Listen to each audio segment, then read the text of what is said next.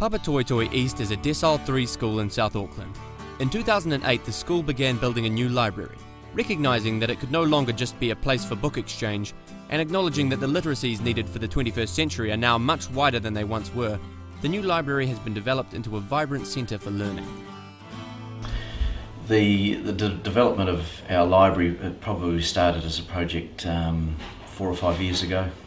Like a lot of schools, we were placed in a prefab library, which at some stage we hoped was going to be able to be redeveloped, both because of the size of our school changing and also because we had become aware of new technologies. So we started on that journey of providing some of our senior staff and myself with the opportunity of looking out as to what was out in the schools.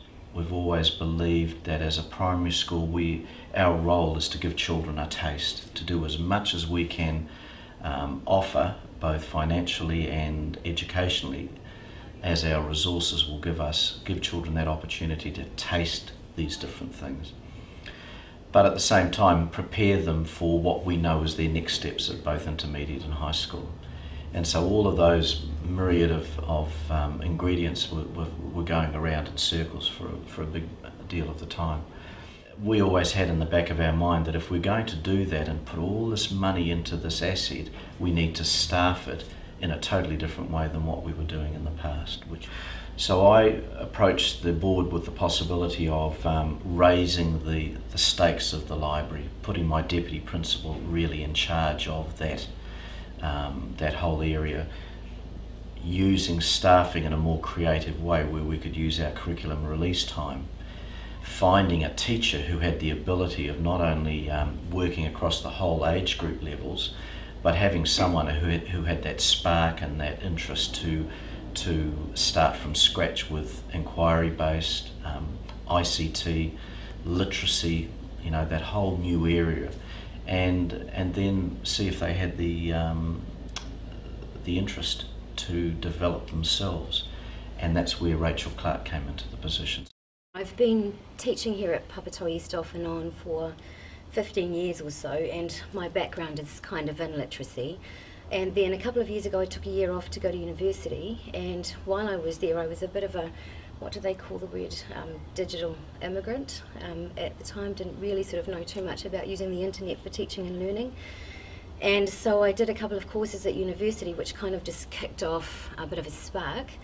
And what I discovered while I was there with the research that I did, which I came back and did here at school, was that although children these days seem to be very computer savvy and very knowledgeable about the internet and using computers, in fact there are huge gaps in their knowledge and their learning, because mostly I believe they haven't actually been systematically taught the skills that they need. Another part of my role is promoting an inquiry process of learning throughout the school, and we've just been starting to work on that over the last couple of years. So we have developed our own process. It's a 5-step process that we work through, and I bring groups of children into the library that have been identified as gifted or have high reading levels, and this is what we're working on this year. And I work through the inquiry process with them, teaching them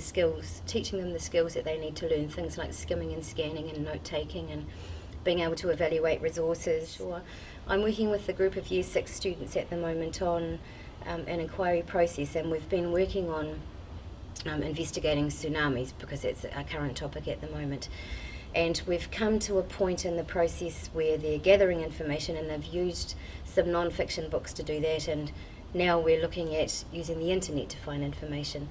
And from my observation, children are quite good at sort of generating the keywords or the key question they need, and they'll type that into a Google search bar, and the first hit that comes up usually is Wikipedia, and from my observation that's what they tend to rely on. And it's not always highly reliable, and it's not always easy for them to understand as primary school students either. So we'll be looking at comparing Wikipedia with a website such as Encyclopedia Britannica, which is designed for children and is is easier to read and easier to gather information from. And so we'll look at both of them, and we're going to have a checklist that we'll work through and come to some conclusions about which website was most useful for them when it comes to gathering information. For us here, the library is still the central hub of literacy in the old traditional role in some respects. But it also has to be a place where our children can acquire all the skills that they need for digital literacy. And that means that for us, we have to make sure that as well as allowing children to be aware they need knowledge and to access it, they also have to be able to retrieve and evaluate knowledge, and they have to also be able to create it, and that is the area I think that we're really focusing on to give our children the skills we feel they need for the 21st century. By committing to and providing the best that a well-resourced library can offer, Papatoetoe East School is creating the vital opportunity for its students to develop into skillful, creative 21st century learners.